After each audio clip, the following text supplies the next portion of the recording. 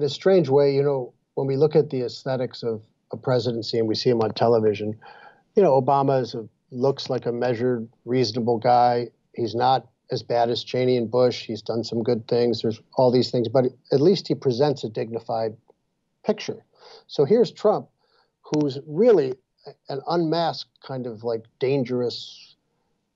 He looks unhinged visually, like on television, and what he's saying is unhinged, and then he contradicts himself, and it doesn't even matter. So he's sort of like the GOP or the celebrity culture unmasked. He's reality show, television show unmasked. He's short attention span, fame-seeking, money-worshipping culture unmasked. So it's interesting in a way, but I don't think there's probably ever been anyone as dangerous who could be in the Oval Office in my lifetime. He went on the GOP stage and said, the world is basically a mess, and I am the only one, just me, no one else, just Donald Trump. I'm the only one who can solve it.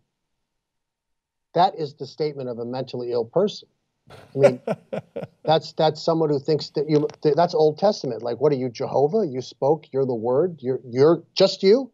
No help, no organization, no people, nothing, just you. So that tells you that this is a very unhinged person.